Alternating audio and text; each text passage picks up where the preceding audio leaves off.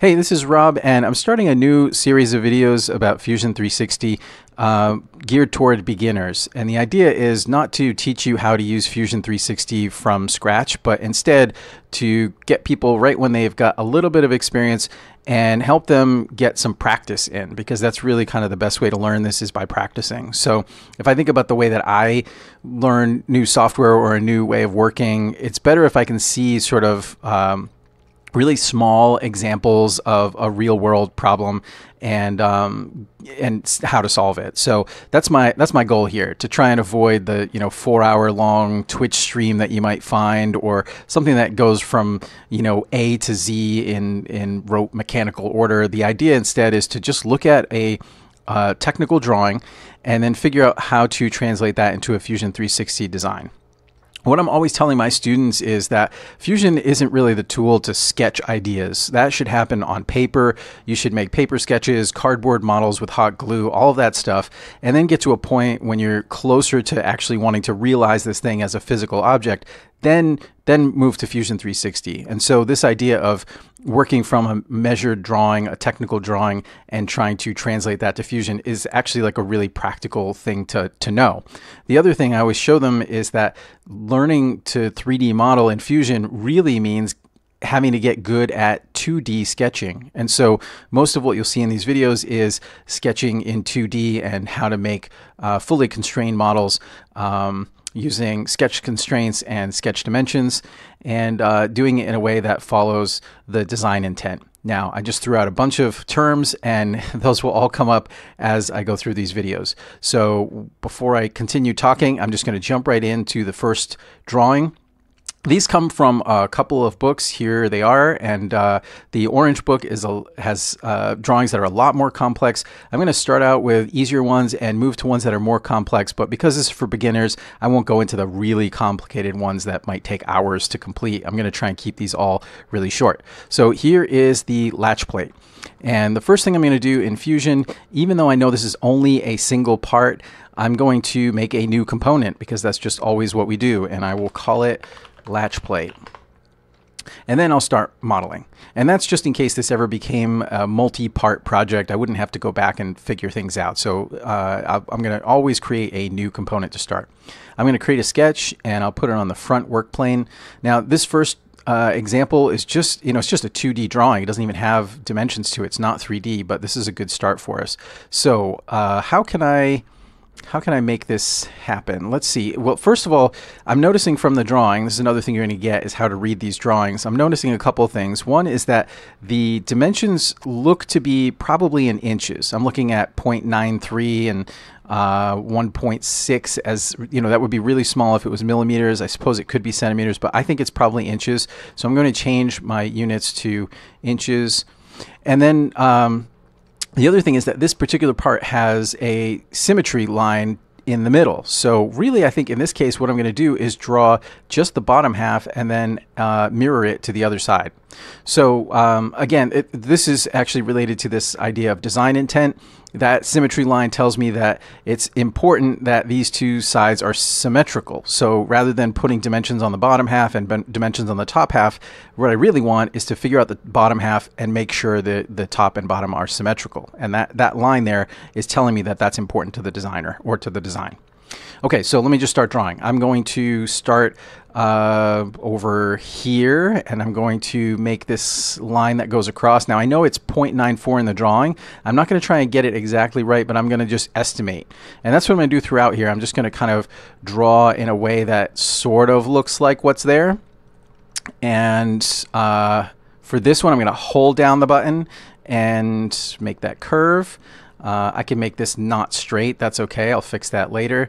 And then I've got this line. Now I'm going to stop right here because these curves are going to be interesting. There are two different radii, I don't know, there to deal with. So I think this is pretty close. I'm going to make a line here and hold down the button to get that curve, and then make another line. So sufficiently messy. I'm going to go back and use constraints and dimensions to shape it up and make it look like the technical drawing. So the first thing is, I know that this is supposed to be horizontal. Oh, it already was. Okay, so These lines need to be tangent, so let me just click there, and that looks okay. This line obviously was supposed to be vertical, so I'll do that. And that now isn't tangent, so let me click tangent here. So I'm just shaping it up a little bit, but really what I'm interested in is mostly dimensions. So I'll click sketch dimension here, and again, make sure this is actually 0.94. And this one, this says that this angle is 135 degrees. This angle is 15 degrees. And I could probably start adding some of these other bigger dimensions. So the overall length is 6.3. And what happens sometimes in this kind of way that I end up making a bad version of it first is that as you start entering dimensions, things can get really backwards. And so I'm kind of strategic about how I add the dimensions. But you can always undo and do a different dimension if things got wild. Okay, that's 1.6. And let me just move that over.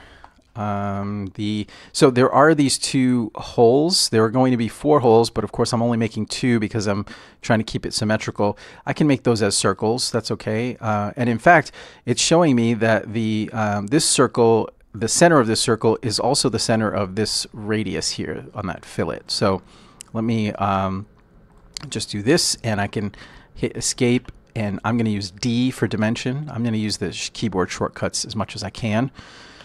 0.56 is the, oh, that's the radius. So let me fix that. I can do 0.56 divided by 2. And then there's another circle over here, and I can kind of hover over this to make sure that it's vertical, and I can even hover over this one and try and get it to land right where it belongs. But what you'll notice is even if I do that, it doesn't add constraints, so it doesn't mean that it's going to stay like that. So you can see I can still move it. So I do need constraints there. And this one is supposed to be vertical. Those 2 points are supposed to be vertical from each other, so I'll add that. And then also this and this should be horizontal vertical. And you can see I'm still in that horizontal vertical tool because I've got that that little glyph beside my cursor. I'll hit escape to get out of there. And what I want here is not to call this 0.5. Oh, was that? This is supposed to be 0.5. Diameter 0.5. I'm looking in the upper left now. It's diameter 0.5. So this doesn't have a dimension on it, and neither does that one. Really, what we're interested in is making sure that all the holes are the same. So I'll use an equal constraint there, so they're both the same size. And it looks like, yeah, so what we can do sometimes is kind of move things around to see how we can break it, right? So this actually, it's keeping vertical here, keeping horizontal there. That looks correct. This has a radius of 0.56. And the distance from, my symmetry line, which is essentially there, and this point here, or this one, they should be horizontal from each other. That will be 1.5.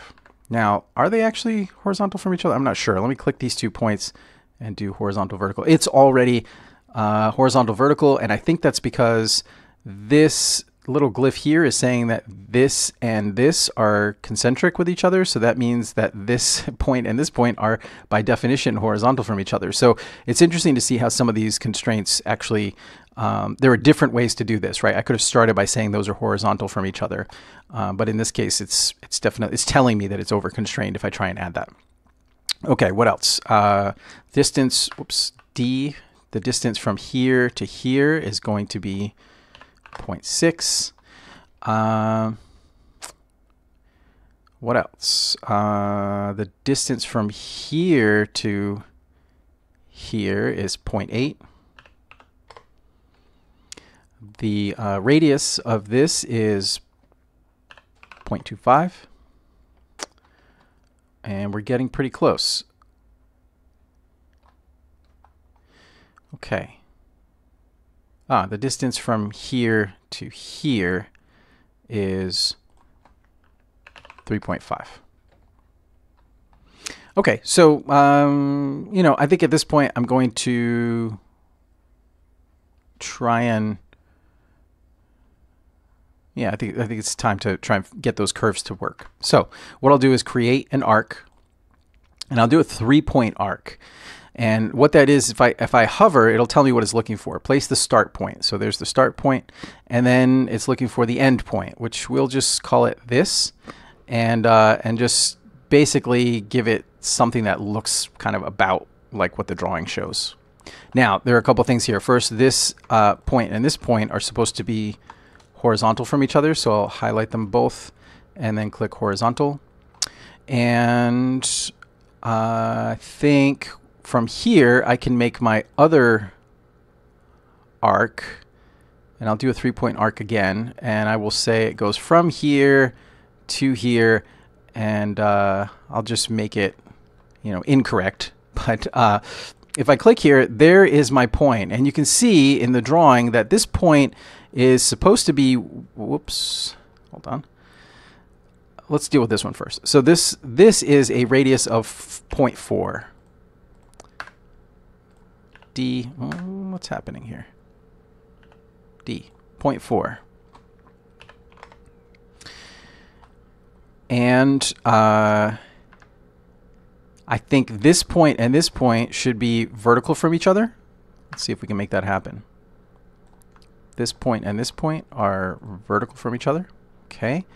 And these two should be tangent to each other. Okay. And this point, you know,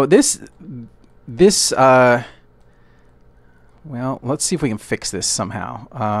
Let's fix this point to here. If I click on those two and say that those are coincident, I see a lot of lines turn black all of a sudden, and that's because my whole drawing was able to float around, and by locking that to there, a lot of these things became fixed in place. What we're looking for is to get all of these lines to turn black, and that means it's fully constrained. Every dimension and every constraint that needs to be there is there. So I've got this 0.4 radius here. I've got these two vertical from each other. So it's essentially a quarter circle. And this is the one that I need to fix still. Now, if I click on it, I can see this is the center point. And really, that center point should be way higher. It should be on the other half. So let's see. I think, what can we do here? What's the best way to do this? Well, let me just... let's say there is a dimension on here that says the distance between here and there is 1.6. Let me see if I can make that happen. 1.6.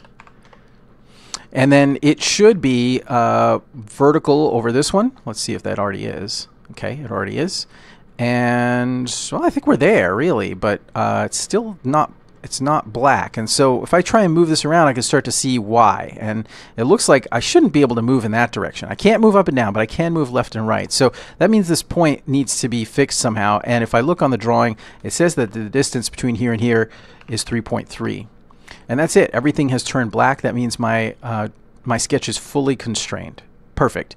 So I could mirror this in the sketch environment, but that is not really a best practice. Usually, if you're making a 3D model, you'll do this, sketch out the half of it here, and then finish the sketch. And after extruding it, I would mirror the extruded part. So let's do that. I'll just click here and hit E for extrude. And there is no dimension here because it's just, you know, this is just a 2D drawing. But let's say it was 0.2 inches. And then what I can do is create a mirror. I can select this body and choose this top plane here, or, you know, the best thing to do, you can always choose a face of a model or something, but if you're able to, the best thing to do is always to choose one of those main construction planes that are set up. So I'll choose that. And it says join as the default, so I'll end up with one body, not two separate ones. I'll hit OK, and that's it.